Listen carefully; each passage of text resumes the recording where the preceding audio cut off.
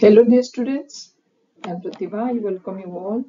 In this series, we will solve some more competency-based questions for class 10 mathematics, and today I have taken a question from real numbers. So read the question very mindfully.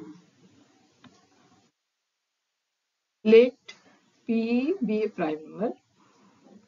K is a positive integer.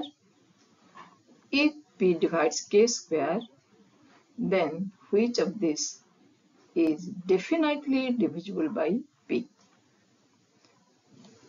The options are K upon 2, K, 7 times of K, K cube.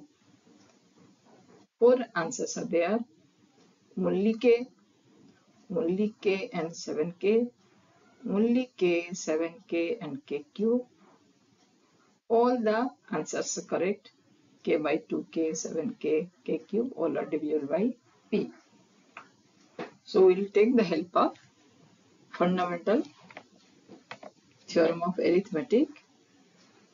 What it says, if P divides K square, if P divides K square, that P divides K.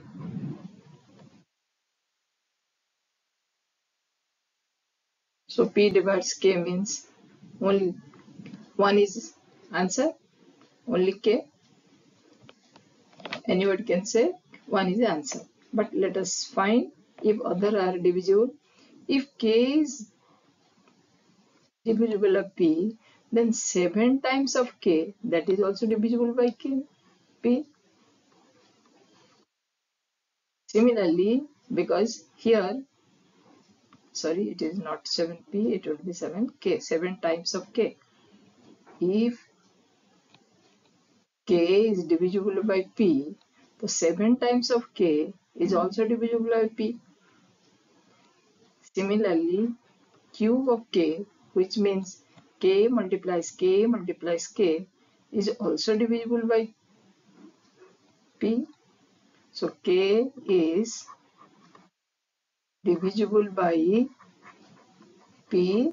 This is the logic fundamental theorem of arithmetic. 7K is also divisible by P.